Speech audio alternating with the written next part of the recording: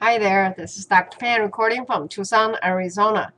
Hope life is treating you well, and thank you for watching this clip on properties of exponents.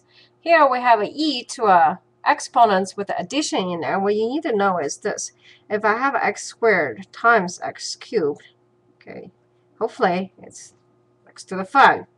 But if you don't remember that on the test, don't you blank it out.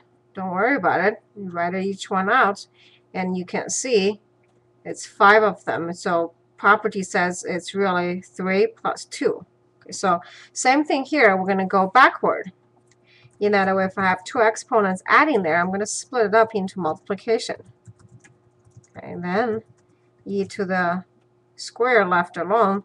When the logarithm, natural log is really natural log of base e of 3. When the base matches to the base here, the thing cancels out. Or another thing you can think of is 3 goes in the front.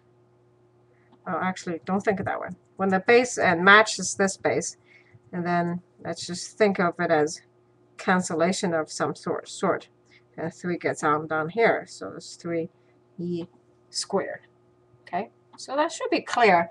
And once again, from Tucson, Arizona, this is Dr. Pan making learning math fun, at least trying to. If the video has been helpful, I would appreciate a comment or a thumb up. Until next time, have a confident day.